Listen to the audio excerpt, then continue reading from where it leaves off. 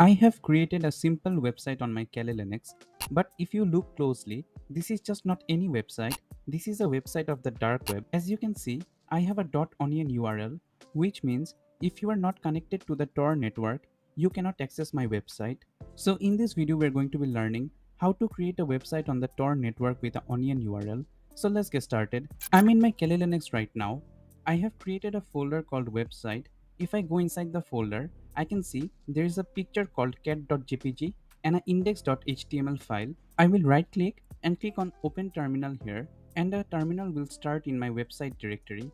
If I give ls, I can see the index.html file and the cat.jpg picture. If you're wondering what is the index.html file, it is an extremely simple HTML code with a header and 3 paragraphs and a picture of a cat. You can copy the code if you want. If you know how to write in HTML, then write your own code. I'm making a simple website for demonstration purposes only. So after confirming you're inside the website directory, start the Python HTTP server inside this directory. To do that, type the command python 3 space -m space http dot server space --bind space the IP of your local host, which is 127.0.0.1 space the port number that you want to host the website on. I want to host the website on port 8080, so I will type 8080 here and then press enter.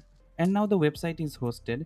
If I open up my Firefox and type localhost colon 8080 and press enter, I can see my website is hosted locally. Now let's host this website on the dark web. So I will go back to my terminal, keep the Python server running, and then open another tab.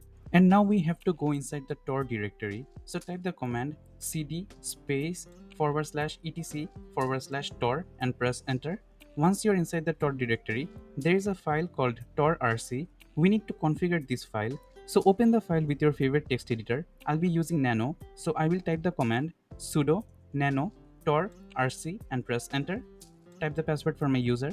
And once the file opens up, scroll down until you see this line. This section is just for location hidden services. Under this section, uncomment these two lines, which is the hidden service directory and the port, and change the port number to port 8080 because we have hosted our service on port 8080. Also, copy and save the path of this directory because you'll be needing it later, and then save the file with Ctrl+O at the same time in your keyboard and press enter, and press Ctrl+X and type the command sudo systemctl start tor and press enter. And now our website is hosted on the dark web. To get the URL of your website, change to the path of the directory that you copied earlier. So I will type cd space paste the path and press enter. You have to be the root user for this, so type sudo space su and press enter, and you will be in the root shell. While you're the root user, again change to the path that you copied earlier, and inside this directory, if I give ls, I can see a file called hostname. If I get hostname, I can see this is the URL of my website.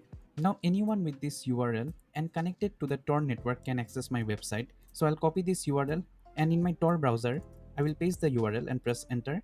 And I can see my website is hosted on the dark web. So this is how to create your own website on the dark web. That is for the end of the video. If you like this video and want to watch more content related to Kali Linux or ethical hacking, please subscribe to the channel. Thank you so much for watching.